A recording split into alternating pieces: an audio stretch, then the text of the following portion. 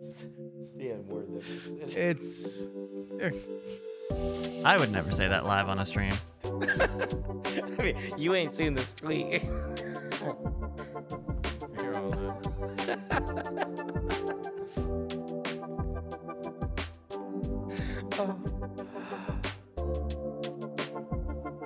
Hello, everybody. Happy Monday. It's August 30, 2021.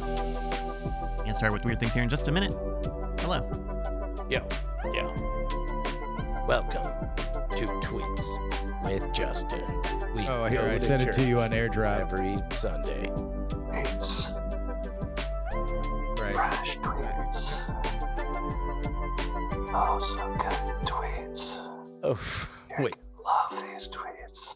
It's clearly fake, too. Like, the font's not even right. Like, What's it's this? funny. Oh. Hold It's on, funny, but Andrew. I'm it's sending not it to you. This tweet that I saw. This is a great segment called "Here's a Funny Tweet That None of Us Can Repeat." Okay, well, This is a great bit. and especially I mean, for when we have to it actually- get you out of here. It actually is a great bit to just kind of keep the stream alive while we're waiting on people to show up. That's not a bad. Well, you know, you could do a bit where like every person says one word of a really bad joke. Yeah. A family.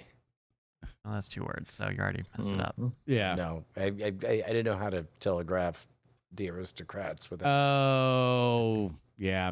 Yeah. Hey, everybody. I hope we all had a good weekend. I hope everybody feels restored. I hope we're all doing well. Are we all doing well? I mean, those of us with power. Well, that's true. Yeah, the good people of Nolans maybe are trying their best. Oh yeah. Big shout out Hey, to all that. shouts out to the clouds that surround a hurricane. I had a great flight back from Orlando where we skirted the edge of a hurricane. Chef's kiss. Those clouds, Good clouds. super dope. I mean, yeah. It's I assume we didn't go. There are a lot through of the ancillary hurricane. benefits to hurricanes beyond the Clouds are well, beautiful. the clouds are one of them. Breeze, especially in South Florida. The breeze. when there's something off the coast that actually if is like you have a cat that enjoys the All right. breeze. all right. I'm just gonna do inside jokes. No, Or just no, I'm inside saying joke corner hour. No, there are cats that really enjoy the breeze. Yes, I'll I'm bet, aware. I'll bet those cats enjoy that I'm breeze. sure they do. Yeah. Well, here, this is great banter. This is Yeah. getting us all What- loose. What are This some is, of we're the all other sharing the benefits ball. of hurricanes? We're all. No, I would. The breeze pretty much would be the big one. School closing, that was a big one for me growing up because if a tropical storm was coming through your county, they had to shut down school, and a lot of times nothing would really happen. The chances that your name suddenly becomes famous. That's a good one. Because of a hurricane. Yeah. Yeah, like Hurricane Andrew. Yeah. Like all of a sudden, like I didn't know any Alicias, and then all of a sudden Hurricane Alicia came to Texas. Mm-hmm. I wonder if like the person who actually names it is some meteorologist who's got a lot of grudges. Yeah. it's like You know who sucks? Sir, Dave you- and Jennifer. yeah, you've He's had in the Janet office looking at You've them had as he says Janet this. in every list for the last 20 years. And they're like, why this is going to that? be a bad one. This is going to be a really bad one. And I wonder what we're going to call it. Oh, is that the last donut? Katrina? Yeah. That and also you know that if you come in with a name past like F, like that's really when they get bad. Like that's you're really screwed at that point. Didn't last year they have to like restart the alphabet or they Yeah, go they to were Greek doing like letters. gamma. Yeah. I think They came up with a backup list for when they run out of. Yeah, but also didn't they say that they were going away from names because of that? I don't think they remember. should just sponsor them, you know? Yes. Brought to you by NBC. Starting with Brought to you by the new Peacock original series, Dingle Dongers. Jerry Yeah. Or Phoebe. the new Scorpions album. Yes. Yes. Brought to you by Jake Paul's Hurricane NFT. Pepsi. Hurricane Pepsi. All right. All right. You guys ready to want to roll? start the show? Let's go. Ready? All right, Andrew. I'll count you in 3, 2. Hello and welcome to the Weird Things podcast. I'm Andrew Main, joined by Brian Brushwood, Hello. Justin Robert Young, Well, hello, sir. and Mr. Bryce Castillo. Hello. A village is terrorized. People are in fear. Sorry. I'm sorry. Look, I'm just Yeah, I show Bryce, up every week. Look, we've all What do been you want? talking, and your thing with this village is starting to boil over, man. Like Look, they're taking is all real- the clean this is real water. They're season taking all 8. my good water. this is real season 8 Daenerys of you. Yes. It's a bit also, out of character and really, really aggressive. when we say village, we mean video village. And the terror is that this reality show isn't working according to plan. Yes. That's me doing that? Yes, you. Your fault. Big time. Cool. So sometimes you read an article and you're like, man, the reporter is just going way overboard because like they're like, man, I have to cover this and I might as well just make it everything I can. Yep. So a village is being terrorized by a bandit doing blank. Okay. Bad And- improv. Yeah. It's a lot. It's a common problem. The shocking turn of events is taking place in the pretty countryside village of Wonorish in Surrey. It's home to just over 3,000 people, with residents understandably rocked by the recent incidents. Understandably rocked.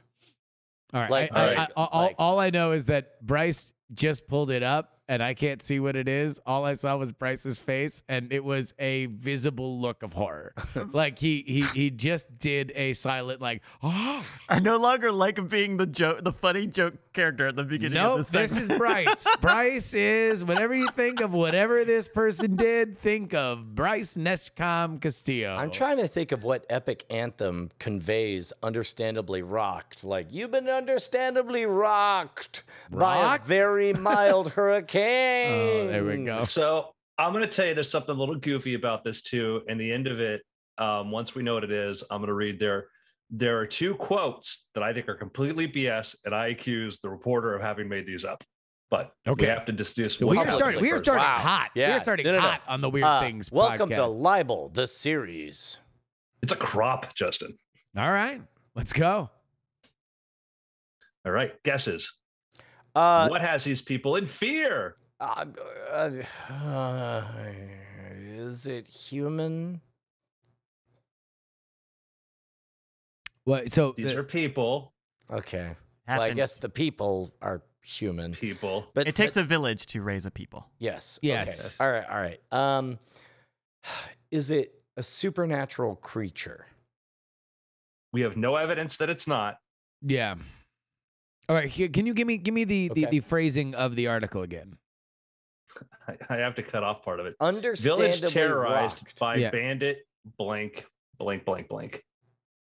By bandit blank Okay. blank blank. So who? Former member of Scorpions.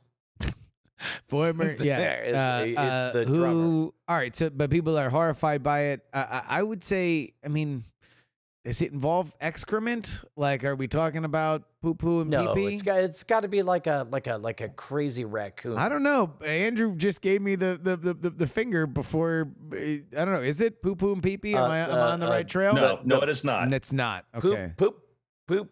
Well, I took both of them out there, poo poo and pee pee. yeah. Well, now I've said it, so I'm still gonna say a poop flinging raccoon Mm, No. well, that's yeah. bandit. Stealing children's souls. No. Ruining their MP3 collections. Yeah, just it's changing all the names. It's screwing up the ID3 tags. on all of Exactly. them. So all of a sudden, it's got the wrong artist in the name. I want to play that Gin and Juice cover by by Ween. by Ween. Weird Al. Mm. Oh. It's all still the gourds. There is a word rhymed with something there. You just said. Oh. Ween, Mm-hmm. Sheen, Mm-hmm. Peen, No, Fiend. no, James Ice Dean, cream. no, Machine, no, Philippine. no, Cream. no, Dream. No. Serene. No. Wait a minute. Ween. Zine. No. He's terrorizing Queen? people with his bad Queen? writing. Queen? In his scene. Yeah, with his Is it with Queen? his No. Xerox copies of his typewritten newsletters. Bean? Yes. Thank you, spoilers in the chat. This is also not the story that I found and reacted to. I'm now Okay. realizing this. All right. So a bean bandit. Stealing all the beans. Uh, Taking it to the bean market, the black bean market. I mean, I understand if they're human beings. I'm not going anywhere near that. Because I'm not. I'm just gonna refuse. I'm papering All right over You it. ready? Because that would be a human I'm who, not who got doing kidnapped. it. Not even going near it. Go put in a ahead. cage You ready? and- You ready for Andrew, this? me. You ready for this? Yeah. Village terror. The link is so close, so on the nose too. Village terrorized by bandit pouring of baked beans through letterboxes. Hold on. Yeah. Hold on. Baked bean bandit rains hellfire.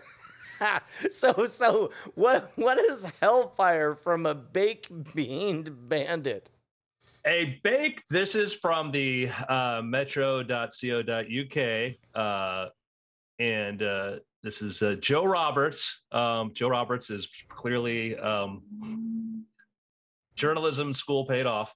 A baked bean bandit is emptying cans of the good stuff all over village in a sticky rain of terror. Okay, Let's count the puns. Yeah, hold on. First of all, they're terrorized by it. Also, a bandit is somebody who steals something. This is just a bad Santa Claus.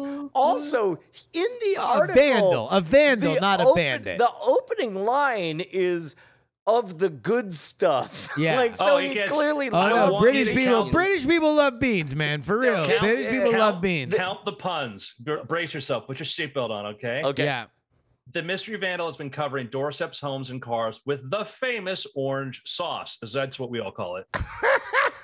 Cops are now urging anyone with information to spill the beans. Of course. No! Yeah. Yeah. No! All right, we get one sentence without a pun. The shocking turn of events is taking place in the pretty countryside village of Wannersh in Surrey. It's More home like to just over- slurry. I home to will. just over 3,000 people, with residents understandably rocked by the recent incidents. I will say in defense of this article, it's a non-violent crime that everybody will Oh, has. we'll see. I We're mean, going to see it's- if it's nonviolent. Everybody has some kind of connection to the idea of whether or not, like, they found their own personal belongings drenched in beans. Like, so yes, it is tabloid writing, but I don't know. I find it to be a more interesting read than if they wrote it straight. I mean, also, let's take a moment and focus on the morality of this. Who's more moral? This guy, a bad Santa, or the Hamburglar? Because the Hamburglar straight up is stealing people's hamburgers. Well, you're depriving people of value if you're putting this in their car or just, putting things through a mailbox and destroying Yeah. things. Wait, how fancy does the food have to get before you join me on my side? Let me. Eggs Benedict? I want to read to you the final closing parts, and I want to see whose side we're on here. Okay. I mean, I am on the side of justice. Let me just say, I'm not here to defend the Bean Bandit. All I am saying He's is, not a bandit if he's giving gifts. He's a bad. oh, I'm a sorry, bad Santa. the Bean Vandal, The Bean Bean Vandal. Santa. I'm not calling him the Bean Santa. Come on. I'm more. I think the real culprit here is the reporter. So. Can we get back to how bad the writing is? However, some residents have seen the funny side while urging police to catch the criminals. One person wrote online, "Hope you catch those horrendous criminals, otherwise house prices in Wannersh will plunge." Okay. Another joked, "I wonder if this really took place. Hope you catch these horrendous criminals. Oh, what half-baked idiots would do this? I hope they get thrown in the can." And then somebody else wrote, "Absolutely Heinz's crime." It sounds like everyone's having a good time. I mean, Sounds like everybody's having a good time. Ryder's having a good time. The Bean Man's having a good time. Or woman. It's 2021.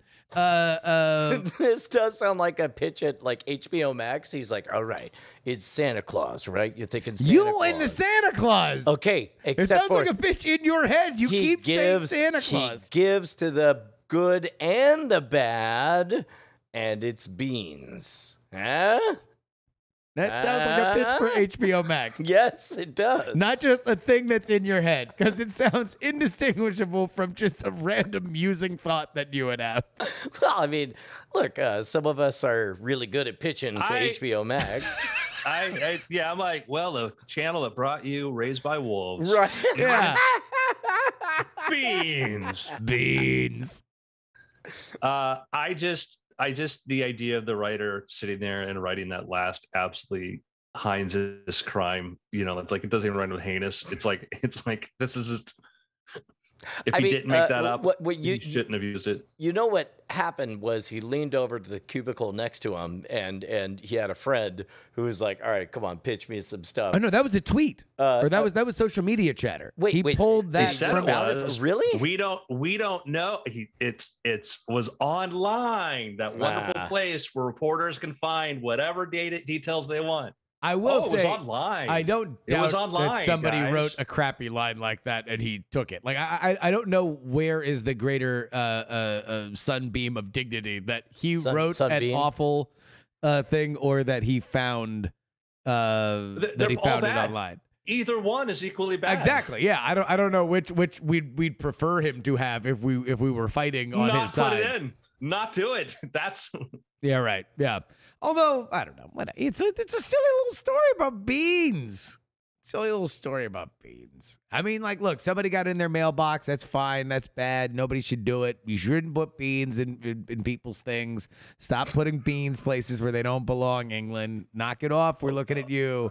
But okay. Justin otherwise- Fauci telling us what we can't do. I'm right. I'm just saying. It's just it's bad bean etiquette. I love Nobody that. I love wants how to be fast that in. Andrew just turned on Justin. This is the best episode we've done. I'm just saying, nobody likes a beanman. Nobody likes a real bodacious beaner. The beanist. The beanist. Beantown. Bean. Big beans, man. What are you gonna do? Stop putting them places. Hey, Beano factor. bean. Don't be a meano beano. Hey, Grew patreon.com up on the slash bean streets, man. Weird Things is where you go to support this high quality program, bringing you top news that you would not find anywhere else. Yeah, dude.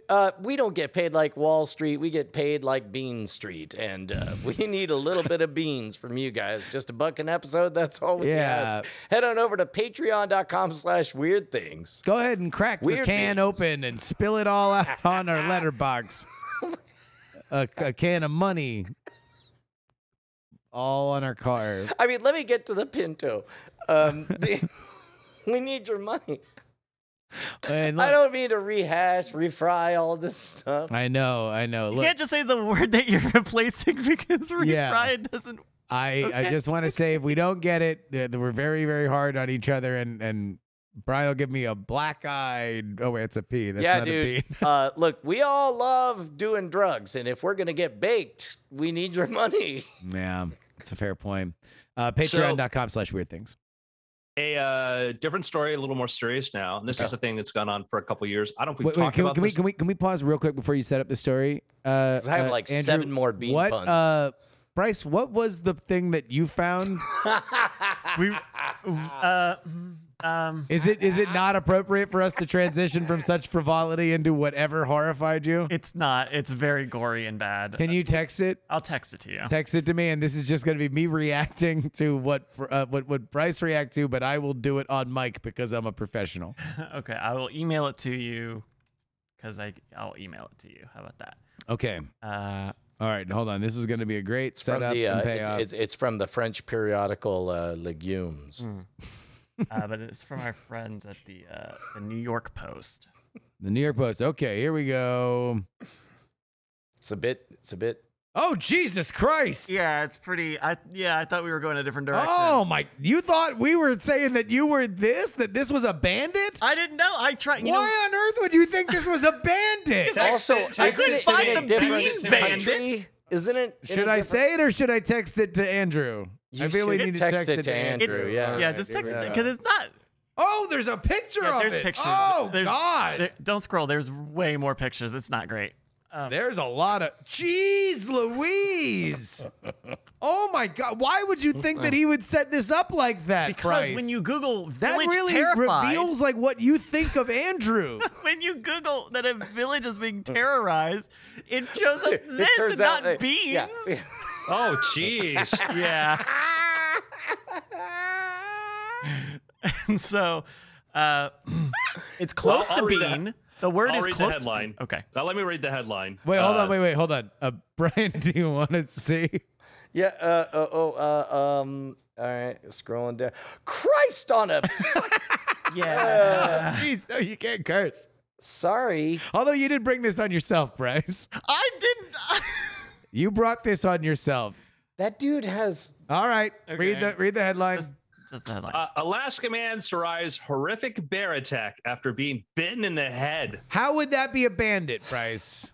Well, the bear is Village a biting terrorized by a bear. This was in. I mean, this is in look, Bryce's Golconda defense- Village. They got a picture with the word village on it. In Bryce's defense, this is closer to banditry than the guy who gives beans to everybody. Like this dude was robbed of an eye. There was at least Yeah. banditry happening. There's some. Yeah. So you would think, so in the Metro writing of this headline, it would be, Big Bear Bandit brazenly bites Hey, Bakes boo-boo. beans. Let's go buy the guy. Oh, no. The bears are out for more than picnic baskets in Alaska. Eye for an eye up in the great According to beyond. one, according to a man who was attacked, he said, "I guess you could say I got a boo boo." No, Oh, that's and there's that's some where you're poor gonna leave me dude hanging out. No, it's convalescing. not. All right, That all right, deserved all the right. way out. You got it. You nailed it. Yeah, poor guy. That's like, Yeah. Yeah, and by poor guy, I mean you, Andrew, for having your news value assailed by Bryce Neshcom Castillo, who believed that was the story you were leading He into. could with have just such sent me the frivolity. link. I have to Google everything. I have to Just Google what it on my own. I had to try my best. just disgusting, Bryce. You're just I a just disgusting want to behavior by you. Photoshop Hey, of him guys, here's a like fun, he's got uplifting rabies, but story. it's just foaming beans at the mouth. Yeah. Well, anyway, please, Andrew, set up the story you were going to say so Bryce can horrifyingly misinterpret this one too. it's already pretty disturbing by itself. Vice President Harris was headed for Vietnam, and the flight had gotten delayed for a few hours. And the reason it apparently is, have we talked about the Havana syndrome before? I think we have. Oh, which is- yeah. This is so in Havana, in the embassy, there were a number of people that had sort of a mishmash of medical effects, fatigue, migraines, confusion, brain fog, difficulty sleeping, all of these things. And it was Seemed kind of like a concussion symptoms. correct. And it was supposed, last time I paid attention to this, it was supposed that there was a low frequency or high frequency microwave beam being being shot at them. So that was messing with their heads. But it's unclear because we do know that the so-called placebo effect is so powerful that it was entirely possible that they were having a hysterical event. Because, for example, in junior high schools, there has been once word gets around that there's a natural gas leak or whatever, like all of a sudden it's truly infectious. The panic becomes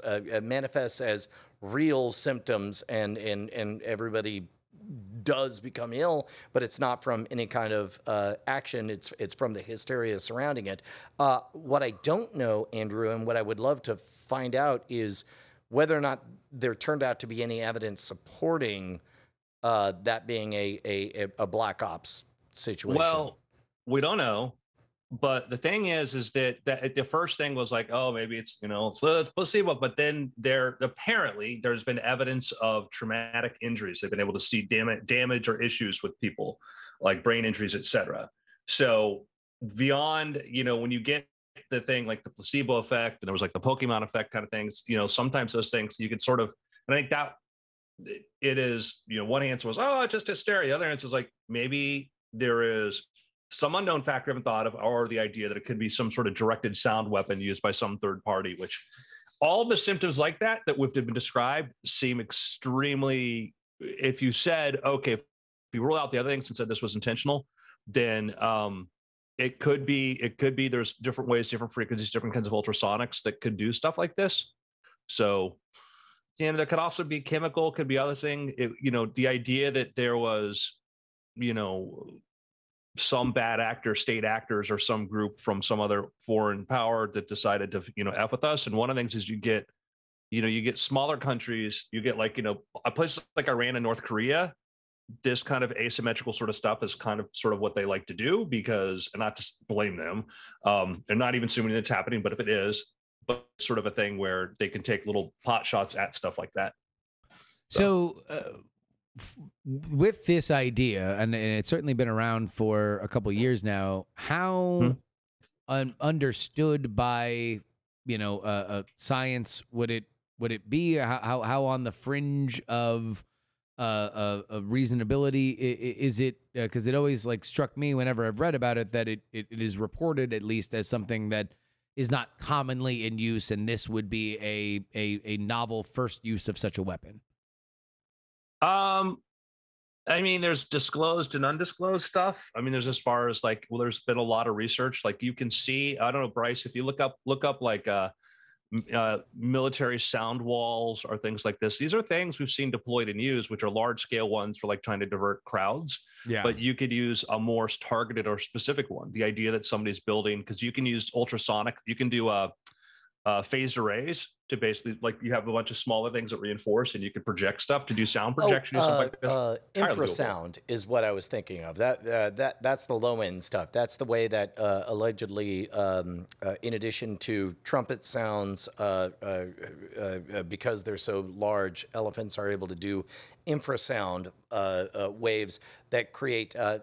There's definitely a known effect at some number of hertz where it's below the range of audible sound, but it creates feelings of dread and suspicion. And it's thought that in many haunted houses, there's pipes that happen to vibrate at exactly this sound. And that's why people, get, vaguely creeped out when they're in certain places. Yes, we're looking at different examples of different kinds of like crowd deterrent, different sound weapons. And these things are sort of large scale, but the idea that, I mean, it's possible. I mean, we just don't have enough details. And it's like, anything that's sort of involving the State Department or security officials, et cetera, it's like, you're just not going to get a lot of details out about that. Well, and plus also, man, what a perfect testing ground where if you want to be a bad actor, that's something that leaves no trace behind, that in general, nobody bothers to have sensors to find out whether or not you're underneath an assault, a sonic assault of whatever variety. It just seems so low stakes, and it would be so hard to find out who did it, that if you're any number of bad actors who just quote unquote want to mess with the U.S. people, that's a pretty good way to do it. That being said, we have instrumentation to determine whether or not sounds are happening and what sounds are happening, if not where they're coming from, right? Correct. But those things cost money. And the question is, do you want to outfit every single place any U.S. actor ever will stay, whether it's in a hotel, whether it's, it's like... There's got to be an app.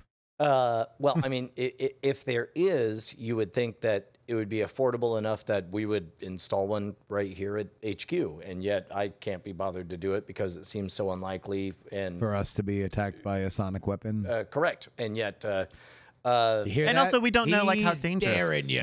Hey, nope, terrorists. nope, In your nope. face. We're impervious to sound. we Like, don't no. like it. God, wait, we already have This is a people recording who studio, feel Yeah, very we harness sound for our. We've broken Well, it on our. whatever. And we don't. This has been a thing going on for several years. If I was tasked with like embassy security or something along those lines, the thing about some of these sounds is you might be able to do things like put up microphones in certain places to sort of detect that. But you look for patterns, you look for patterns of attack, you look for this, you try to locate when and where and whatnot. And there are ways to sort of track it down, but we wouldn't know what was going on. We wouldn't know, ideally, we wouldn't know what the state of the investigation is. And sometimes too, statecraft is weird. Like you'll hear about, oh, there was this big hack, and then like we know who did it, but we also know that they did it in retaliation for something else that we did or perceived or whatever, and that's where it gets all kind of like.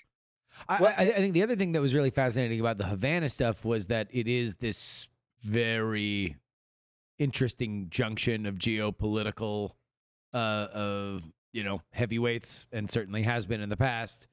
And even continues to be. Just, it's an interesting place for an American embassy to be. Obviously, there are foreign embassies that are very well represented there, so it really could be anybody. Like if you are trying to stir the drink, there would be a lot of possibilities of whom it could be. What it reminds me of is in the 1950s and 60s, at the height of the Cold War, during one of the flaps where a lot of people were reporting UFOs and strange aerial phenomenon. Number one, those waves always were in sync with what was on the news. It's on the news that we're going to the moon. People go out for the first time in a long time. They look at the sky. They see weird stuff that they don't understand, and they report it as UFOs. Also, during the Cold War, U.S. is doing a lot of weird stuff, dropping dummies, out of buildings just to get a sense of, is it possible to survive, however far of a fall, dropping flares and all that stuff. And it's in the military's interest to let everybody be convinced they're little green men, flying saucers, and all that stuff. You're like, great, yeah, no, believe that. So weirdly, for pennies on the dollar, in one branch, you could be a bad acting foreign entity that does use infrasonic or microwave transmissions and mess with everybody at every embassy, wherever. Or for pennies on the dollars, you can pay to put that story out there, in which case it will achieve pretty much the same effect, which is to make Americans a little bit more on edge and nervous whenever they leave the country on whatever diplomatic mission they're doing. So I wouldn't be surprised either way. Maybe they did something. Maybe it's cheaper to just instill the fear that somebody's doing something. We've talked about this before, the thing called in espionage was called The Thing, or the Great Seal Bug. I don't remember. This is a story. No. Repeat it, please. So in 1945, right before the end of World War II, a delegation of the Young Pioneer Organization of the Soviet Union presented a carving to Ambassador Harriman as a gesture of friendship, as in significance of our alliance with the Soviets. It hung in his Moscow residential study for 7 years until somebody got curious and they realized, and it is a very suspicious looking thing too, by the way. They would do like normal, like a lot of times these things, they would do sort of scans or sweeps to see this sort of thing. It does look vaguely like a magic prop. Like if you were to tell me that you picked this up on your journeys to India and somewhere in there was a prediction, I would immediately know that there's something up. Yeah. So when they opened it up, they found inside of there a passive system for listening. And what it would do is that when it was kind of like RFID, you would aim sort of a radio signal, you transmit a radio signal, and that would give it enough power so that when things were activated on the microphone, you could pick up sounds and it would rebroadcast it back out. Turn it off, no power, no nothing. If you're trying to look for a bug, other than the fact there's some suspicious piece of metal in there, you would never know. I was just listening to an episode of Darknet Diaries where they were talking about one of the first big moments where America realized that they were behind in some of the espionage stuff was a sweep through the Moscow embassy where they tore out all of the eventually they tore out all of the typewriters because the typewriters were logging everything that was being written and broadcast with that same technology. Holy cow. There was when we built the new U.S. embassy in Moscow, and we had to completely gut it because they were doing things. They were putting diodes into the concrete blocks, and they went through layer by anything and everything they could possibly do to build it. And that's the thing you kind of forget about when you build an embassy is that like it's not hard to bug these things. And I suppose back to my earlier point, whether or not these things were effective is almost immaterial in that they're certainly effective in that they make you overspend on your embassies and defend against things that maybe aren't even being done. Well, yeah, I mean, to an extent, I mean, the Soviets had a sort of a different approach towards control than what they would do, but they became extremely vulnerable because we took this technological edge, and like it was kind of assumed that like the entire Soviet telephone system, we would go in there and we had it bugged, like basically anything that was in like East Germany, whatever. We would go in there, put in our own cables. We'd go into the transatlantic, any type of cable systems they ran that would bug that. And so we had a tremendous amount of electronic and espionage going there, which of course creates the information problem. By the way, do you know the name of the creator of this device? No. No. Leon Theremin. The same of the Connecticut Theremins? No, but best known inventor of the theremin. Wow. That's amazing. That's awesome. Oh, man. Yeah. That's good. And his favorite food? Baked beans. Yeah. He used to ride a bear around town and scare people with his theremin sounds. You could always hear him coming in the distance. Woo! Man, what a dual life this guy. It is the music. Filled with such frivolity and such espionage. So I have another story, which is maybe somewhat of kind of a hopeful story. Mm-hmm. So don't ruin this one, Bryce. I'm sorry, Bryce. He keeps throwing you under the I'm bus. just saying. It's not fair. I'm just busting his beans. we've Okay, that was good. That one was good. So we've talked a bit about the ongoing drama involving SpaceX and Blue Origin and Blue Origin. Blue Origin has filed like a lawsuit or a protest to try to stop SpaceX from launching, like making an addendum to their plans for more Starlink satellites, because Bezos and Blue Origin, they have their Project Kuiper, which is a competitor to Starlink. And so there's been kind of a lot of talk lately about, man, just a lot of litigious things going on there. But on the technical front, apparently there is a project within Blue Origin called Project Jarvis, where they have a separate team working on trying to make they're building their new Glenn heavy lift rocket, and this group is trying to see if they can make this thing, the upper stage, reusable. Oh, wow. Oh, wow. Now, what does that look like right there? Where would you think that we're showing you videos from or photos from? I mean, 10 years ago, I would say that's a grain silo. 2 years ago, I would say that looks like the coast of Texas, and that definitely looks like SpaceX's stage one of their BFR. It's actually Launch Complex 36 in Florida. I was going to say, the beach Origin. looks, the beach looks very Space Coasty. So yeah, that's crazy. And again, we're fans of Blue Origin here, and I'm always excited when I see them doing big stuff. But I would presume that a lot of the lawsuits are literally just to try and delay as they continue to progress, right? Like that this is, if space is truly the $1 trillion frontier, then just try to jockey for position. Yeah, part of it is Bezos had been campaigning for several years for the idea of a return to the moon. And if you ever get a chance, watch his presentation he did on, you know, their plans for going to the moon, et cetera. And he's super excited about space. This guy's been spending billions of dollars on this. He'd been lobbying heavily. Part of the reason why, you know, maybe, you know, buying the Washington Post, you know, and getting such, not so that they can run your copy as you want, but to get more influence in that town. And part of it serves the idea of like, hey, let's go return to space. For him, the idea that they did not get selected kind of personally stung a lot, I assume.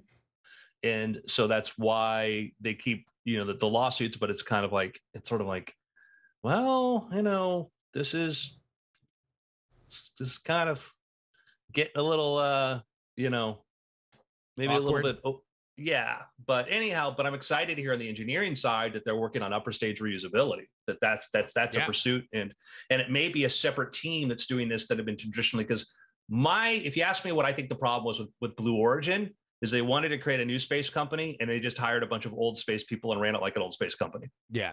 And that's what they got. So I got a weird question that I don't know if we've explored before. How would we feel at this point? You know, Blue Origin is definitely, you know, Pepsi to Tesla, or sorry, SpaceX's Coke or whatever. And they're fighting over what seems to be a scarce resource, which is American taxpayer money. How would we feel if tomorrow Amazon announced, hey, we just signed a deal with Japan. We build and run rockets for Japan. Japan's going to go to the moon next week.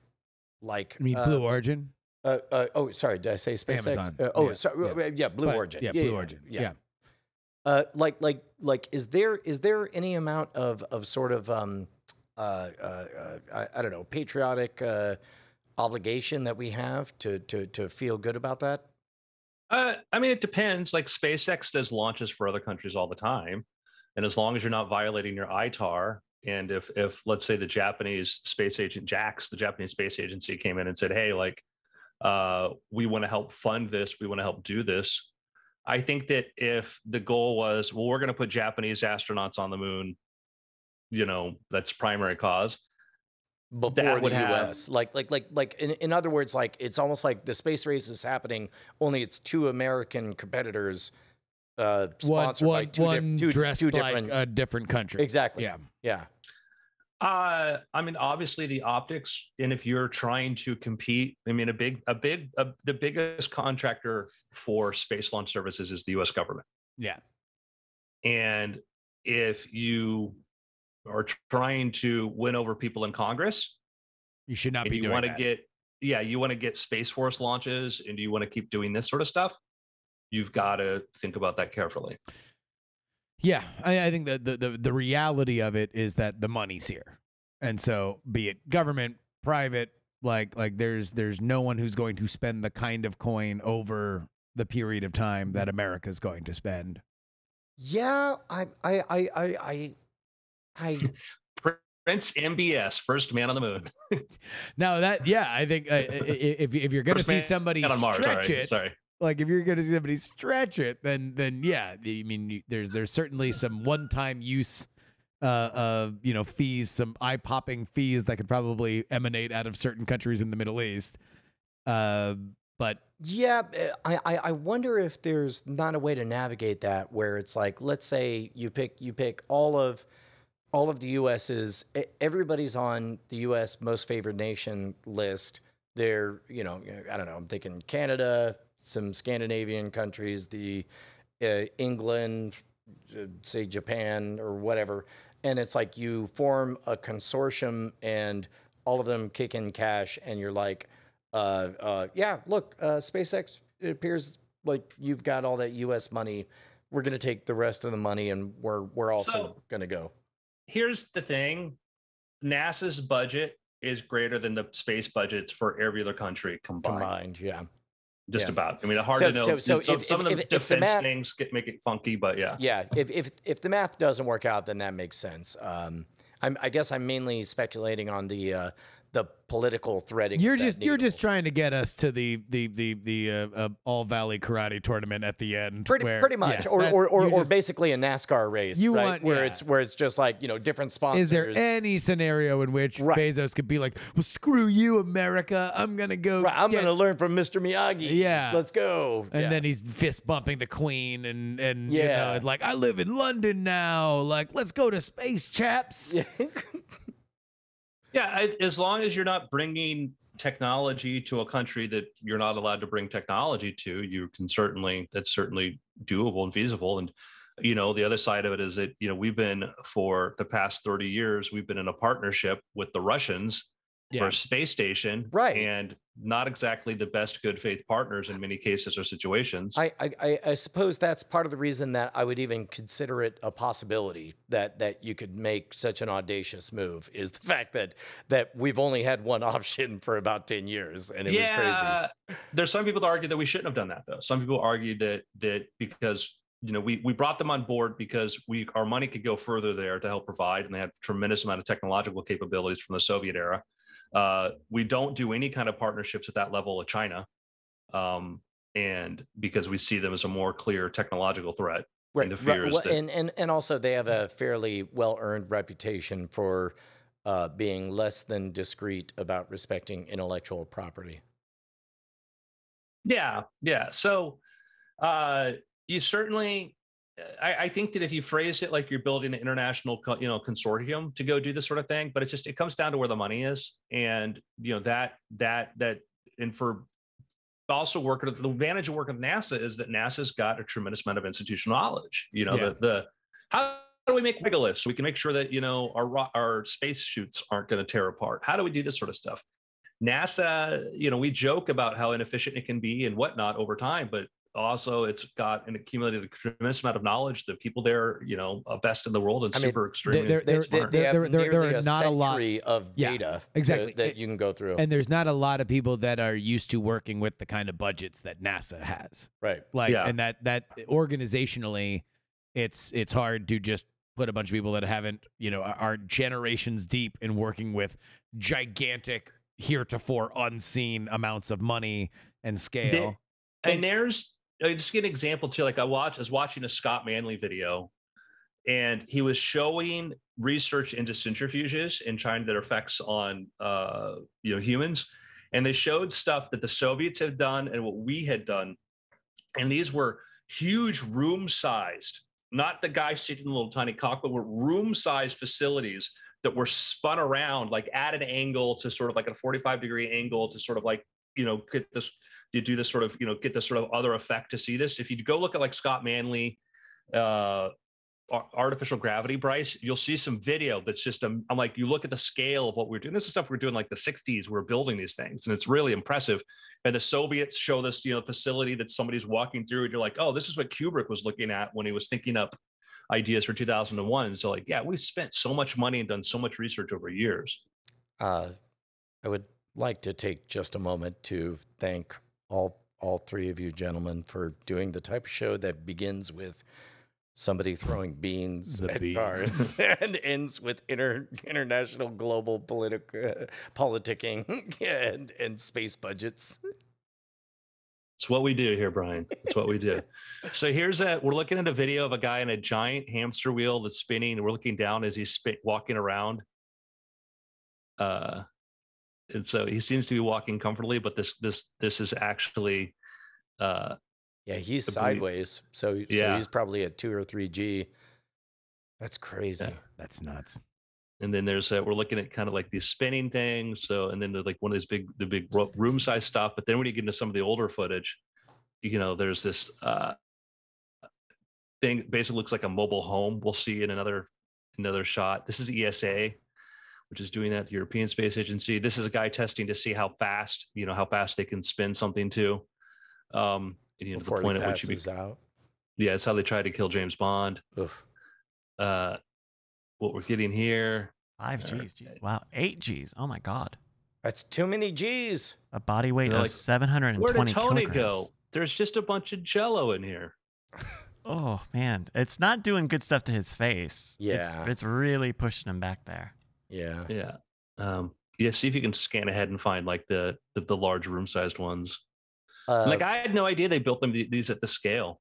Well, keep in mind, I do think it's worth remembering that part of the space race was the practical going to various places, but another part was like the world's craziest PR war. It was like with a straight face, who could act like they were this close to the biggest, craziest thing.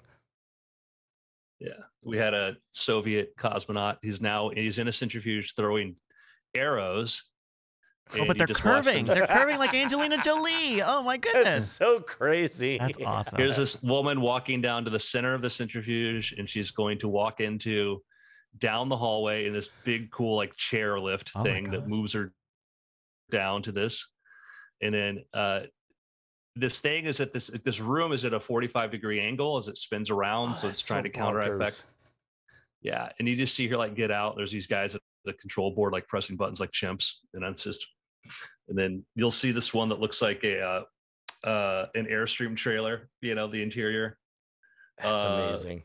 Yeah. So anyhow, it's really cool. Really, really cool history of that. And back to the original story. It's we want more people doing cool stuff in space. We Yep. want more of that. And the key is in space, not courtrooms. Smooth. Yeah. Hey man, you got any picks, Andrew? I do have picks. Do you want my picks? Do you want to hear your picks? I want to hear your pick. Yeah. What are my picks? Stop bogarting your picks, dog. My pick is a book that maybe I read a bazillion years ago, and I decided to go back and read this book to see how did I like it, and I realized that, man, I really like this book more than I remembered. Not because it's Watership Down.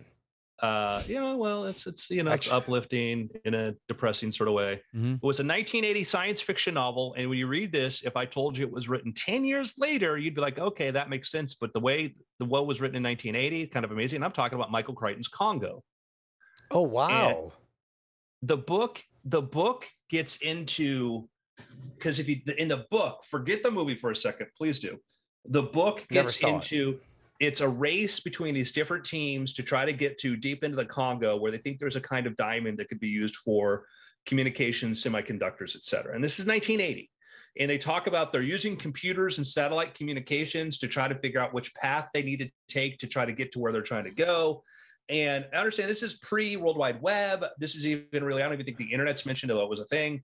This is really it's a really cool techno thriller about kind of the logistics of trying to travel and get from point A to point B, along with a gorilla that speaks sign language, a mysterious lost city.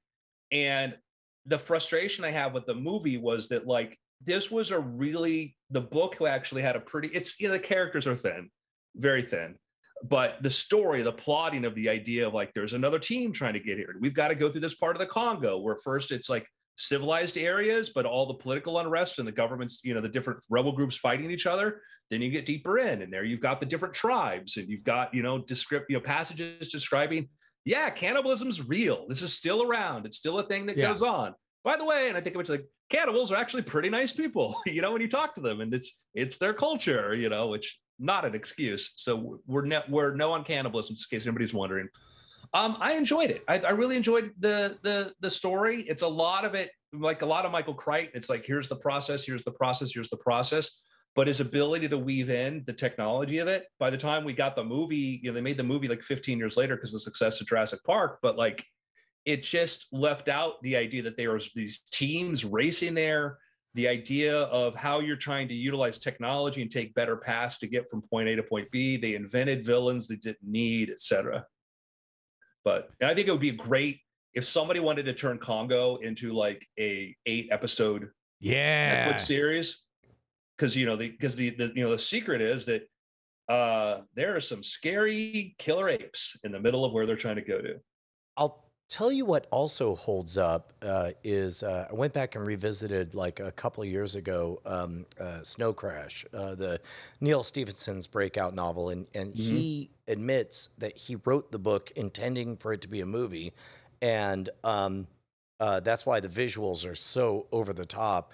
And I went back expecting it to be super, super dated, but it holds up.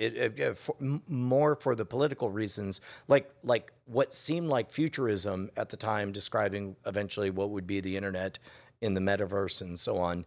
That part is fairly obvious and now, but meanwhile, what he's describing is complete anarcho-libertarian, horrific paradise. It's insane. The one thing that I thought, even when I read it, was the idea that he couldn't translate, Hiro couldn't translate the wealth that he had in the online world into the real world. And that was sort of the one, like, I love the book, but it was a little bit of a disconnect because, like, he's this super big, entrepreneurial kind of guy in the metaverse. Right. But and nowadays we exist as like, oh, that's a valuable brand. Whereas something like Ready Player One, the very first thing the dude does is license action figures of himself and he's like, all right, so now I don't have to worry about money. Yeah. And it's weird wish fulfillment in that book, but yeah. So I got a pick. Last week on Cord Killers, Ayaz Akhtar recommended Hacks on HBO Max. Over the last week, I watched all 10 episodes, and I loved it. And I'm going to watch it again to figure out why I love it. It has a older, established character. Think Joan Rivers in Las Vegas. Queen of Las Vegas, 2,500 shows established, doing the same act every single night, hopping on a plane, goes straight to QVC to sell out of her tchotchkes or whatever. So stop me if this sounds like something that would appeal to Brian Brushwood. Somebody does a show and then immediately goes and tends to her online store experience. And faces the possible end of her career and is paired with a youngster millennial who, like they literally aren't speaking the same language. She's like, how is that a joke? There's no punchline. Like, no, it's funny because like the joke I believe is, I had a nightmare last night. I had a voicemail, and that was the whole joke. And like, to the older Joan Rivers character, she's like, how is that even a joke? There's no punchline. I was like, well, the joke is, who wants a voicemail? And she's like, and also the youngster takes the gig because she got canceled over, and they say it's like, it was one tweet. And they're like, that and 57 unnecessary replies that fueled the fire. I love it. I can't tell which character I identify with the most. It's, if you know Vegas, they represent Vegas very accurately. If you know the entertainment industry, they represent that very accurately. I've loved all of it so much. I can't wait to watch it a second time. Excellent. Yeah, Excellent. I gotta dig into it, but great cast, or at least the leads are very well cast. It seems Including Caitlin Olsen from Always Sunny in Philadelphia. Oh, really? Yep. Sweet D is in there. Sweet D. Nice. I have another HBO pick. It's the old White Lotus. You down with the White Lotus? Man. Did you finish it? I did. I finished the White Lotus. What'd you think? Here's what I know about White Lotus is that it's a murder mystery, and according to a comedy show that I participated in on Tuesday, you see some backsides. That's all I know. Oh, you see some things. you see some fun sides. You see some things. Okay. It's extraordinarily well cast. It's Mike White. So have you ever watched Chuck and Buck or look through his IMDb and you might see something that you've seen. Orange County. You might see something that you have enjoyed in the past that he has either written or starred in. He often stars in his own stuff, although he is not. School of Rock. Yeah, I don't know if he was. Did he write that? Yes, he did. Okay, yeah. So he's very, very good at human interactions and awkward human interactions, but is never really afraid to kind of dial things up to an almost like whackety schmackety parody level of bizarreness. There's some really, really, really good stuff in here. I really enjoyed the characters, and I don't know if you. It's one of those, if you watch the first episode and you're into it, then you're going to be into the rest of it. And if you're not, then calling it a murder mystery almost puts an unfair expectation of the idea that you're always going to be looking and you're going to be fed a little bit. It's going to be like Mayor of Easttown or something like that, where Right. the story will take twists and turns. The opening scene sets up the fact that somebody's dead, and then in the like third to last scene, you see somebody die. Yeah. The rest of it is all about these people interacting, and I thought it was well worth it. Yeah, it was a little bit of a slow burn, but I also really, really dug it. I got a pick. Go. I have really gotten into this over the past couple of weeks, and I don't know if I picked this last week or not, but I'm going to at least double down if I have to on Formula One Drive to Survive on Netflix. Yeah. This show rules. This is awesome. This does the same thing for Formula One that Last Chance U did for like junior college football, or what was it? Cheer did for the competitive cheerleading stuff. Like, it's all about the stories. And I think what is really helpful for someone who did not know anything about Formula One and me was at some point in the first season, they're like, "Hey, did you notice that there are only ever 20 people who play in this sport? Isn't that so easy?" And it really is. And so the seasons are not set up like chronologically. It's not like here's race 1 and race 2. And Yeah. race 3. It's like all based on the characters and the teams. So you might spend one or two episodes with the Ferrari team. You might spend a few episodes with the Red Bull team. Here's an episode with the Mercedes team.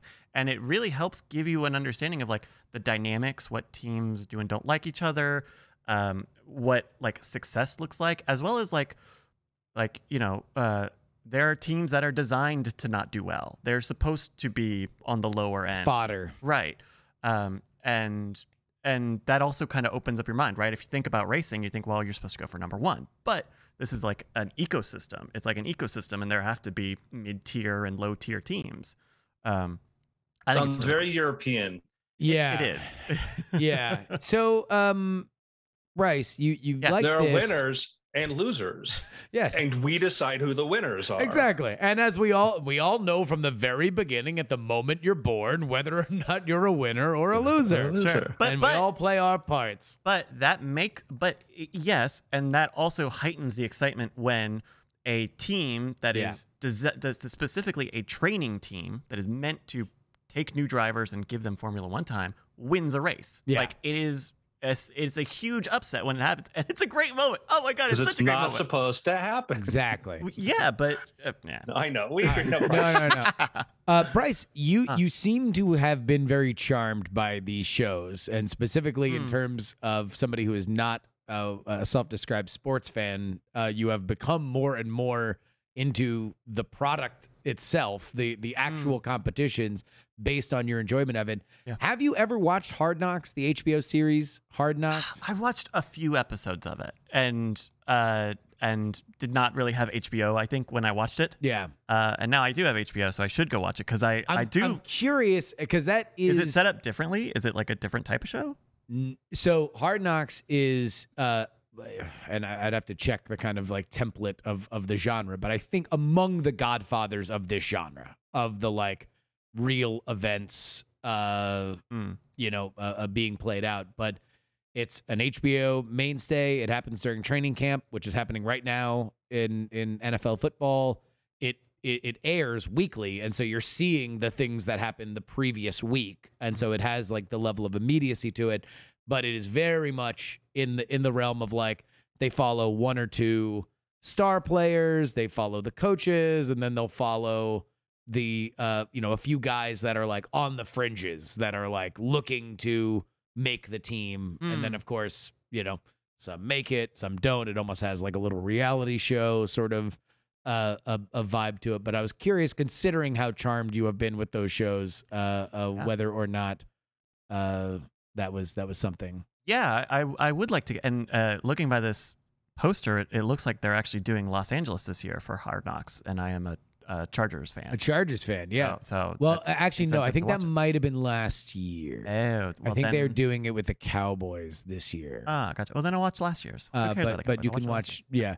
But I mean, to your point of like, you were watching the F1 series on Netflix, and then I was talking to you on Saturday, and you're like, yeah, man, I got to stay fresh for an early morning F1 race on Sunday. Like, It helps that I watched the show because my friends were into it. Yes. And so that's how I ended up going to attempt to go watch a race or have a brunch watching a race over the weekend, is because which, by the way, I have found is universal to all sports. Like, my enthusiasm for any sport is directly proportional to the number of friends who are into that thing. Sure. Like I up to and including like baseball. Like, I know, aside from you, my daughter Penny has gotten into baseball, and now I hear all the baseball news and by osmosis. And I think if like 3 more people that I saw every day were into baseball, I would be fully participating. And what was interesting about football,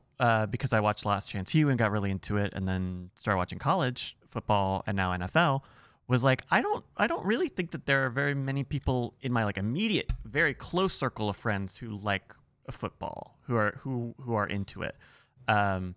Which is maybe why the Formula One stuff is being fast tracked a little, because I have a bunch of friends, and it's a well-known show. Like, people, every time I talk to somebody about it, they always say, "Oh, the show's getting more popular. It's bringing more people into the sport and all that." So, well, and it is funny. Like, I don't know if this is attention focusing on my part, but since watching Ted Lasso, I have noticed more soccer games on.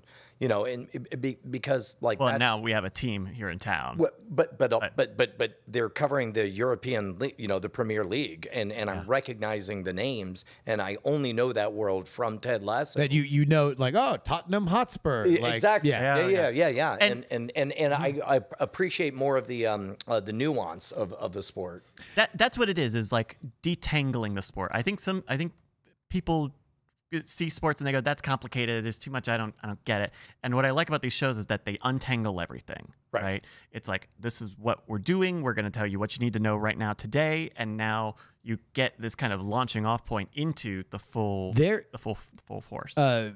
UFC would not be the company that it is today if it weren't for the fact that they branded into the Ultimate Fighter series, and that was a reality show that did exactly what you guys are saying, where people would follow these unknown fighters. They'd have 2 established fighters be like the coaches of the 2 teams. Eventually it would lead to one big final fight or whatever. But like, not only in terms of it being a successful enough television show that it brought in revenue to the company, but also was an entry point as a way for people to understand what it is. And I do think that at this point, now you kind of have to, like, if you're not trying to do a reality show, a documentary reality show that showcases your stars, that showcases for a novice person, like, what your product is, like, I think you're probably not doing it right. And not for nothing, I think that extends even into the arts. I think that the biggest boon to the art of magic over the last 10 years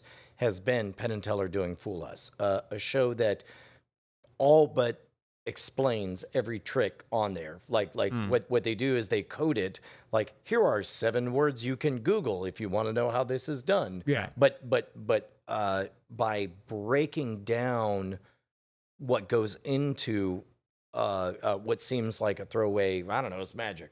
But making a competition out of it. Correct. Like, it is a very thin facade, but there is a competition going on. Correct. Yeah.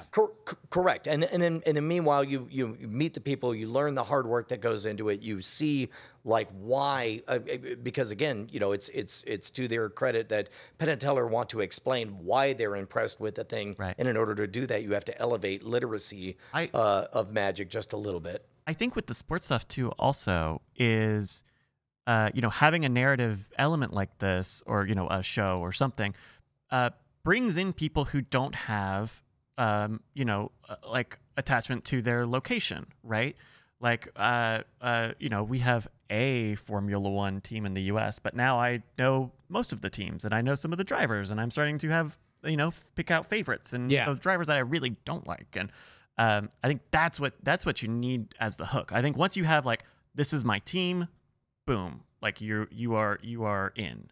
And it's tough to get through there because you have to get through all of the stuff. How do I watch it? When is it on? Who? What? All, like all this stuff. I think that's always been the nature of sports, but now the idea of a well-edited, 10 episode, 30 minutes per session package to bring you up to speed is, because you don't need to know nothing about Wilt Chamberlain. Just you know. Well, especially in the good world of binge, Right. Because they're also eminently bingeable. If you are telling, like, what goes into a good show: dynamic characters, big action, and stakes that resolve. Yeah. Sports is great in that it gives you pretty much all that, especially when you don't have to shoot it in real time and you have high definition cameras that can do slow-mo stuff. Even That's the weird thing about this show. It's the only Netflix show that I've seen that is partially in 60 frames per second. And so they do the Netflix opening graphic in 60 frames per second. Oh, and it really? looks really weird. yeah. It looks really weird. But there is something about sports because forgive me for working blue, but like sports and pornography are the only things where you really want them to the TV to look like it's a window to real things that are happening. Everything else, Sure. you want the fantastical aspect that 24 frames a second or 30 frames a second gives you. Yeah. I think. Well, and even in sports, we almost want more hyper real.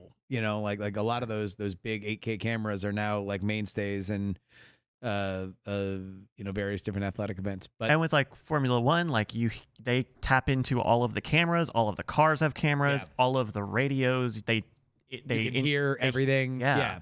I mean, we tried to watch the Belgian Grand Prix this weekend and it got rained out, but for those like 3 or 4 hours we were waiting. God, it felt like forever. But how realistic were those raindrops? They You're look like, really- oh my God, it's like we're being rained on. But it was cool to like see so much coverage that they had and see, they're trying to fix this car in time, and this is these two, this is the team and the officials talking about the weather. Like it was a lot of access that you wouldn't get at like football. yeah. It's interesting. And that's the big question in terms of presentation is exactly how much you want to give and who wants it, who doesn't want it. I'm sure in football it might be very interesting to some people to hear the plays being called, right, and exactly what the plays' names are, and so the announcers would know what's coming or what's like what play is being run before it happens, but the coaches wouldn't, and so it's like. F1 and NASCAR have an advantage there in that they're able to just say, these are the rules. Congratulations. Everything you're saying is being recorded. If you don't like it, pound sand. Can I ask a really dumb question? Sure. In football, do they still do huddles or is everything just radios?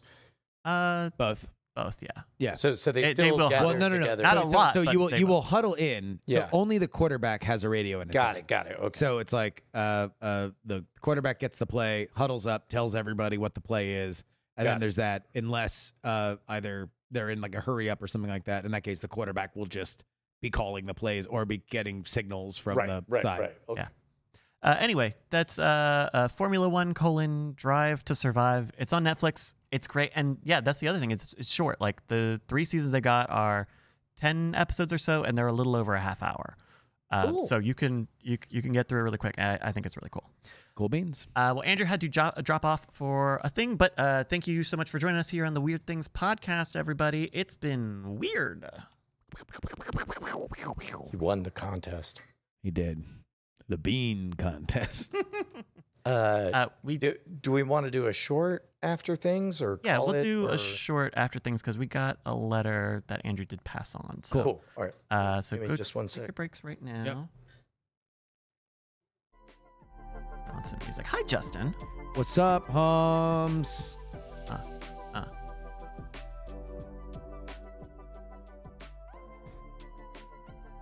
Okay. This is a good question too. A good question, and we can keep it pretty trim. Nice. And yeah, we won't have Andrew for after things, and we'll have a short after things, so Justin can get out of here. But we got a good one. We got a good one here.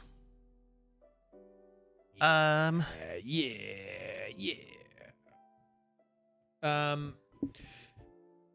I'm curious to see if you like Hard Knocks. I feel like you might really like Hard Knocks because, but then again, I don't know whether or not it's gonna be one of those things where like when I first was getting into like rap music as a kid, I was then like, oh, everybody references all these like great old artists and everything, and then you listen to old rap albums and you're like, oh, This is kind of hokey. like that's. Kind of aged out of this. I guess it makes sense when you were the first person ever to do that, but now there's an entire genre that like takes and mixes and is built on top of it. So I'm curious to know whether like if you're watching Hard Knocks and you like notice a lot of these tricks and editing things and everything that like have now become just standard. If you're going to be like, oh wow, classic for a reason, or like I don't know, it seems a little contrived. Yeah, I'm definitely gonna give it a shot. I think I'm almost done with the last season of Drive to Survive, so I can probably jump over to Hard Knocks. I'd be curious. I don't know whether or not it would be better to give you the most recent season, like, oh right, or just- do like or to find one from like the past where it was just a classic, like the team was just a mess and the coach is a lunatic and Yeah. like because those have happened I'll probably periodically. I will probably go back to that Los Angeles Thing season. is, I don't know if you should because I Because- think it sucks. Oh really? Well, because that was the 'Cause I guess- COVID season, and so it's Yeah. all about just like COVID regulations and. But then again, I haven't seen it, so. But the Chargers had that new quarterback. But I- yeah, actually, but he's in also fact- not going to be a part of it because that was. I mean, I'm sure that they're going before? to talk about it. Yeah, but he was set to be on the bench the entire season So- until they accidentally knifed their starting quarterback. Right. Is Hard Knocks only the training period? It doesn't actually Yes. cover the season. It's Oh, that's okay. it. It's all about training camp. It ends as the team is ready to go into the season. Oh, okay. That makes more sense because I thought it was a season. No, It was during the season. No, that makes sense. Okay, no, then no, yeah. no. Oh, okay. Interesting. Yeah, I'll report back. No, it's all about everybody getting back to work and like the season that was and what will be again. That's right. Yeah, they really in Drive to Survive. They really don't spend any time really at all with the COVID stuff. Like the first race gets canceled, and then they're just wearing masks the rest of the time. We go so fast, COVID cannot catch up. It's interesting because I think Formula One is a part of this show. Like works A with partner? Netflix. Yeah, I'm sure they have to. And so I think there's a good amount of massaging that goes. Yes. Spoiler alert for all of these sports documentaries. Nothing is getting out that will embarrass the product. Yeah. Justin, do you need a break? Nope. Okay. Well, let's do some after things then. Why don't we? Yeah. All right. I'll bring us in for after things here in 3, 2. Hello, ladies and gentlemen, and welcome back to the After Things podcast. I'm Bryce Castillo, joined as always with Brian Brushwood Hello. and Justin Robert Young. Hey. Andrew will be back on the show eventually, I promise. Eventually. he had a work thing he had to do. But we got a letter that was sent in from Nick here about life goals. I'll read it here. Nick says, "Hi all, thank you all so much for the great podcast and especially the work you do on After Things. Taking control of my email list really let us weather the COVID shutdowns a lot better than others in my industry, which is taking school photos. After Things has been super helpful for growing my business, and I love the show. On a lot of the episodes, you talk about planning and have made mention of Brian's dream board, possibly. I was wondering if you can go into more detail of how you, quote unquote, designed your lifestyle or made very long-term goals. Someday I would really like to wake up in a big house and be rich like OMG Chad, but maybe not in Dallas. Thanks, Nick. Thank you, Nick. I mean, first of all, good call on anti-Dallas sentiment. Yeah, stay away from Dallas. If I was to guess, I think what he's describing is Was there a name for that board? Because I've seen it, but I've never heard it called a dream board. yeah, but Like a it's goals. basically this is one of the rare moments where I will recommend a summary over the actual book. David Rowan, who later I hired, ran a podcast for a little bit called Minimum, where he would basically condense hours and hours of self-help entrepreneur podcasts into 15 minutes. And that usually meant about 5 minutes for each thing. He took an appearance by the author of the guy who wrote the book, The One Thing, that was a New York Times bestseller. And his summary, I think, for me was superior to the book itself, because I ended up reading the book and it didn't land with me with quite the punch that David Rowan's analysis did. And basically, the story is you come up with a forever goal, a 5-year goal, a 1-year goal, and then a 1-month goal or 1-week goal, and so on.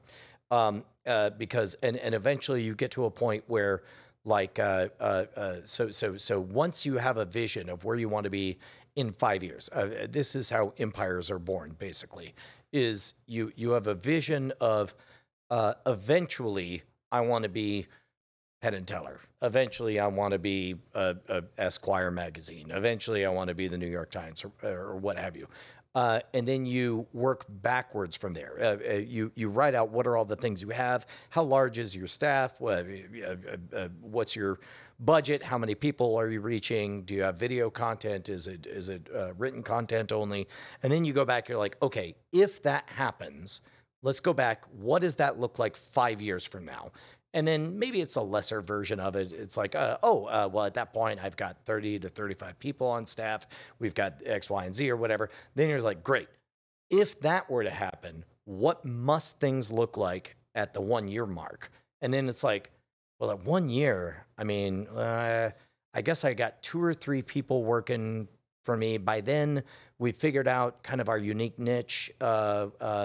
We're developing talent. We have an audience of about 100,000 people, and then it's like, great. Now you go down to 1 month, and eventually you end up with like, okay, for the 1 month goal or the 6 month goal or whatever it is. Now you find yourself writing down specific things. What are the things that have to happen between now and 6 months from now for you to make that goal possible? And all of a sudden, you're writing down a bunch of eminently achievable, very small segments. Yeah, for example, there's some of that is happening to me now because all of a sudden there's possibilities that were never on the menu before, specifically because Justin lives here in Austin now, and because we are developing World's Greatest Con. Let's take that for example. We're very, very proud of season 1 of World's Greatest Con.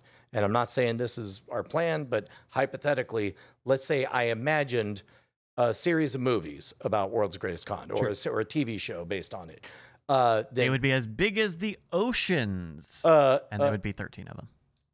Are there 13 oceans? I think the Ocean's, Ocean's Ocean's films. Oh, Yeah. gee, I'm so dumb. I'm so dumb. Rihanna was in one of those. Yeah. But I would say, okay, well then clearly we would have to have more than one story, because so far we've only told one story on World's Greatest Con. So we have to have many, many stories to pick from. And then you could think of a visual template, and you could think about what type of story will reach the most number of people. So by beginning with the ending in mind, it allows you to make tangible moves all the way down to like an atomic unit would be, call Justin right now and pitch him on these 3 ideas. Yeah. And have a discussion about whether or not they belong in World's Greatest Con or not. Yeah. And then and so by starting with a forever goal and then working your way back to where do I need to be in 6 months, and I think for us it's not exactly a spoiler. We know that we need to definitely have one more season released, possibly if we can do it, have 2, or at least be working on a 3rd season by 6 months from now. But all of a sudden we're talking about tangible things, and it causes me to do little silly things like write down notes and call you and say, what about this for a season 3? Sure. Yeah. I think for me, I'm very, very, very hyper focused, less on the big goal and more on the 48 hours to a week to a month kind of element. I think that's oftentimes whenever we think about, or at least for me, everybody full, Your mileage may preamble. vary. Yeah, preamble here that like everybody's brain chemistry is different. Everybody's conception of the world is different. So it's like your mileage may vary. I don't like setting gigantic goals because I am like, well, what? Like, I never know how much weight to put behind them because it's like, all right, this is a gigantic goal for my life. So it's like, for the same reason why I don't have tattoos, because I don't know that I'm going to be cool with this tattoo for more than the second that it's on me. I think like the idea of gigantic goals are like, okay, so am I in this forever? Every time when I think it sucks, does that mean I need to beat it out of me? Does that mean that I need to listen to myself and change the goal? So instead, I know a vague direction that I want to go. I want to be respected as an artist. I'd like to be financially independent. I'd like to work in a collaborative environment with my friends, right? Now, wherever that lands, whether that's on the Tonight Show, whether that's as the CEO of a podcast company, I feel like there are different variants of my life, all of which would be very happy as long as these core tenets in my existence are tended to. And so what I instead like to do is be hyper focused on what do I got to do today?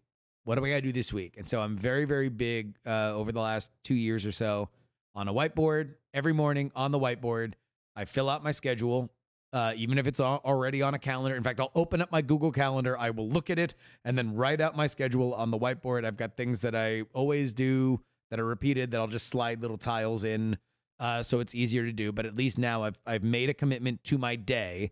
Next to that, I've got whenever I think of something, I'll write down that this thing needs to be done. And then the key is whenever you see a task, a little barnacle task that's kind of been there staring you in the eye for a little while, the next move is to break that up. So if I have what is make the a first budget, step, the second step, if third I step? have make a budget, then and that's just sitting there staring me in the face, scrub that off and say, pull all of my bank records. Right. Find out how much I spent last year. Exactly. 2 years ago, and so 3 this years always ago. happens with my Yeah. taxes. It'll eventually get to do January through March. Like, Right. or it's like, even if it needs Or to just break, find out 1 month. yeah. Even if you have to break it down to open a spreadsheet and call it taxes, like And- allow you to make a check mark and then set another thing, even if you got to crawl. That is one of my favorite success stories. Is I think it's a Tony Robbins chestnut. He had somebody who was trying to get in shape or whatever, and it's like go for a run, okay, go for a walk, just go outside, just do whatever. And then finally, what cracked the nut was he said, "Just promise me one day you're going to put on your walking clothes." And once she put on her walking clothes, he was like, "Well, did you put on your walking clothes?" And she goes, "Yes." And I'm like, "How did that?" And she goes, "I walked 5 miles." Yeah. And it's like once you've done that one part, it's like, well, it's dumb to do this and not do the rest of it. But that first part is so agonizing to get started. And we're focusing on the short term because that momentum is so valuable. Oh, it's all of it. It's all of it. That's why, to me, I almost think that it's. I know for some people, it is very motivating to have a North Star, to look, down, look, and see something to walk toward. As an example of that, when I bought this property, one of the first things I said was, "Oh my God, there's going to be a total solar eclipse 5.5 years from now." Yeah. And I had a vision in this dried out pond. It's like, this pond will be restored. It'll be swimmable. It'll be my own personal Barton Springs. I'm going to lay here and look up at the sky on a former cult compound and watch it happen. Now, truthfully, I have no control over the weather that day. It may just be cloudy and it may not happen. But along the way, like, I'm already feeling the itch of like, man, we only got 3.5 years. I kind of need to get that thing up to speed. Yeah, If, I mean, if this is well, going to happen. let me take the other position though. Is that for some people? So for you, Right. having that thing is helpful. Correct. For me, it has not. It cripples me because I'm worried about whether or not I'm walking the right direction. It cripples me because I am I'm one of those guys that can't look at road signs when I'm on a long road trip, or else I'll just start doing the math in my head about how long I'm going to be in the car, and everything goes a lot slower. Right. So it's like, the machine. Focus on the machine. You are your own machine right now. When do you operate at maximum efficiency? When do you operate at minimum efficiency? And what are you directing your machine to do? Is it a thing that you like? Is it a thing for money? Is it a thing for a million different reasons? Is it the care and love of your friends and family and community? Understand that everything is optimizable within yourself. And to me, that's where, at the very least, having the radar of here's my day, here are my tasks, that makes everything better. And then at that point, that's where I started to build more of a long-term thing. Because then I was like, okay, so if I write these scripts and I do these reads and then I edit this stuff, like that means realistically we could have this done by, I could have this podcast series done by blank time. Right. And so now once I realistically set that, and I had the faith in myself that I knew that this was all realistic, then like now that was a North Star that I trusted.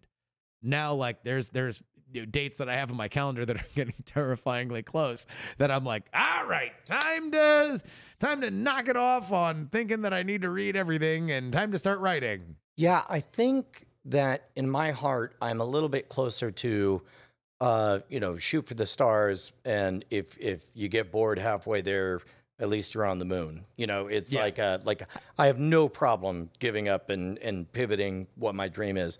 And so likewise, going all the way back to the beginning, it's like, the dream, of course, would be to be on the Tonight Show. And it turns out that trying to get on the Tonight Show writ large is what got me on the Roseanne Show, but still made it on the Roseanne Show. And then when I asked a friend, what do I do next? He was like, well, did the first thing work? And I'm like, yeah. He's like, then you do the same thing again. Yeah. I'm like, oh, and eventually that did get me on the Tonight Show, right? Yeah. Well, let's take the Tonight Show. Because Nick asks, like, how do you conceptualize these very long-term goals? What was it? Do you remember something that sparked you to be like, that is the next big thing I need to do? Or that's the big thing I would aspire to do? So did you see another magician on? Yeah, no. In this case, it would have been long before I had read The One Thing or heard David Rowan's synopsis of it. Mm-hmm. I understood there was a gap between where I was and the credentials that I needed to have in order to get a lot more college shows. And one of those things was TV appearances, because in a pre-internet era, and I cannot emphasize this enough, like there was a time before social media, there was a time before YouTube when just flat out nobody could see your show unless you mailed them a VHS tape, in which case you needed them to watch the VHS tape. And they might only watch the first 20 seconds of it. So working backwards, it was like, okay, so what do I want to get booked up at colleges? What do I need to get there? Credentials, something that instantly says this guy's no joke. Nobody will be made the sucker if we hire him. What's a way to do that? TV, great. What level of TV? Well, ideally, and then you arrange in your mind daytime television versus late night television and so on. And then it's like, okay, now let's go to the even smaller bit. The people who are booking ththese things, what do they want? They want their job to be easy. So, number one, don't send them a 40-minute tape of a stage show and say, fast forward to 33 minutes. That's the good part. The best part's at minute 17. Right, exactly. But it was a pragmatic goal for you to be on the Tonight Show. Correct. Which meant that I had to do the pragmatic goal of editing everything down to a 10 to 15 minute reel, which also meant like these are very, very people. They need something that's going to grab their attention. And eventually I go to Costco and I buy a whole bunch of tubs of atomic fireballs, and I take VHS tapes and I put a sticker on the side that say, think these are hot, try eating fire. Brian Brushwood eats fire and does other stuff. So, and then $500 of shipping to package and all that stuff. By working backwards, you eventually get to these atomic units of action. And I think that's where both of us agree, Justin, is that that's where the magic happens, is from going from 0 to 1, and whether you start at 0 and go to 1 day after day and build up to something. In my case, I'm more in favor of having a vision of what I'm aiming for, working and then breaking it down to the atomic unit. But both of us are in complete alignment in that that atomic unit. You got to do the thing. You got to flip that switch. Product. That's it. Make things and finish things. Yeah. Make things and finish things. One of the guiding elements of my life was Steve Jobs quote, "Real artists ship." Like that's it. And don't worry if it sucks. It's always going to suck. It's always like everything that you do is going to be something that you will hopefully do better next time. Like just go, Sure. finish a thing. That's it. So we've kind of talked about 0 to 1, right? Yeah. How to take your long-term goal and start, get that initial momentum. But I get the sense that from Nick's letter, he really wants to know how to even figure out what. We talked about 0 to we talked about 0 to 1, and I think Nick wants to know 0 or 1 to a million. But I think what Okay. Brian and I have done two different versions of that, right? So it really depends again on your personality. Brian is saying, Start with a vision. Have a clear fantasy in your mind of you at an indeterminate future age, 10 years, 20 years, 30 years, 40 years, forever forward. let it be big, loud, childish, selfish, like just the immediate, like want, like Right. let it be that. Right, exactly. And for me, that vision was in a lake that did not exist, that still does not exist, looking at an eclipse. But I would say Penn and Teller, right? Like, Right. As Sure. you are progressing in magic. You're Sure. like, cool. This is the genre. Who do I want to be? And you scan, and you're like, them. Right. Like, I like that they're smart. I like that they're funny. I like the fact that they're respected. I like the fact that they consort with rock stars and artists. You could also break out the fact that without ascribing anything specific about their act, kind of like the red letter media exercise, without mentioning what they look like, what they're dressed as, or whatever, describe them. And it's Someone might say a brand. yes. I wouldn't in front of them. but the boy, inside baseball. But I would say countercultural within magic, surprise deception, with a place to see them live, but also with a television presence, with some kind of sales presence and so on. Et cetera, et cetera, et cetera. Like you can break everything down when you start with that big vision, as long as you divorce it from the specifics of what you're modeling. Yeah. And then so Brian is saying like gut. Like there's no wrong answer. Just literally like snap it out. If you can't think of it, then you're trying too hard.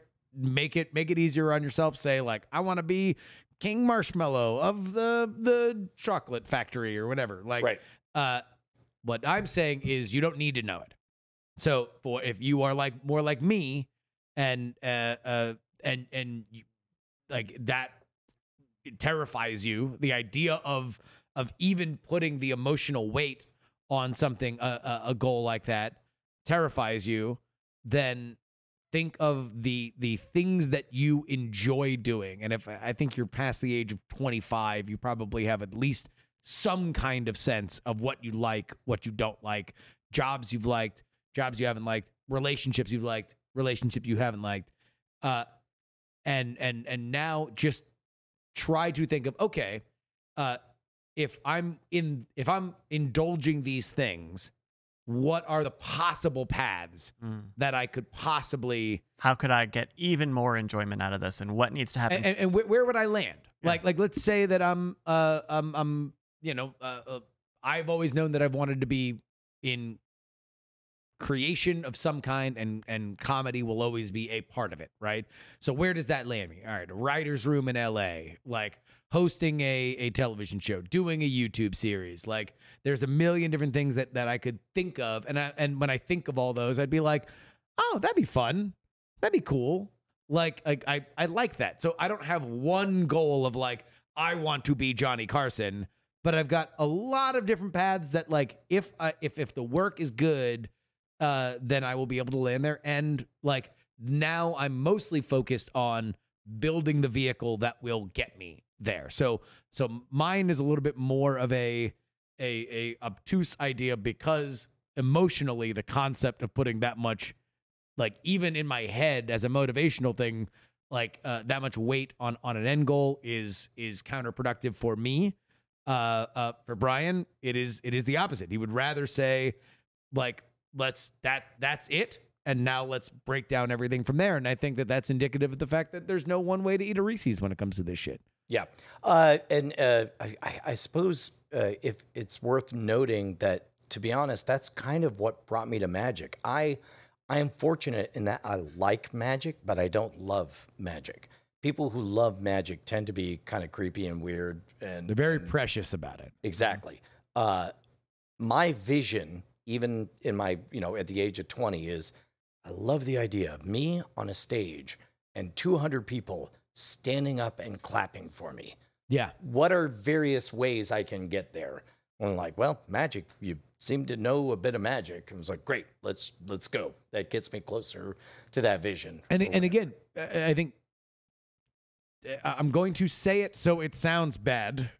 Childish and selfish. like allow those goals to be that. And that it doesn't have to be in polite society. You don't have to tell yourself, well, I really want to feed the world, and the world, like, no, I want to be rich and powerful and have and tan and healthy. And by the way, money never entered the equation until we got pregnant with our third daughter. And you can see the video where I straight up show an ultrasound and say, the rules are different now. I have to open a Magic store. Would you like to contribute? Yeah. I'm going to start selling Magic stuff on the internet. And it's been very good in that it's allowed us to, continue and build and all of this stuff. Yeah. So you could be flexible, but yeah. Justin, I know you have to go. Do you have any last thoughts? Just produce things. Like, honestly, all of this 0 to 1. All of this is great. It's great to talk about. It's great to talk about process. Don't get bogged down in process. Just because within everything I've just said, like there's a million steps of exactly how everybody gets up and finishes a project. And so learn yours as fast as possible. As we wrap up, think about it in terms of if you say, I want to swim in the Pacific Ocean, then you got to decide what path you're going to take and all that stuff. Justin, as I understand his point, is every day I'm going to wake up, I'm going to follow the setting sun.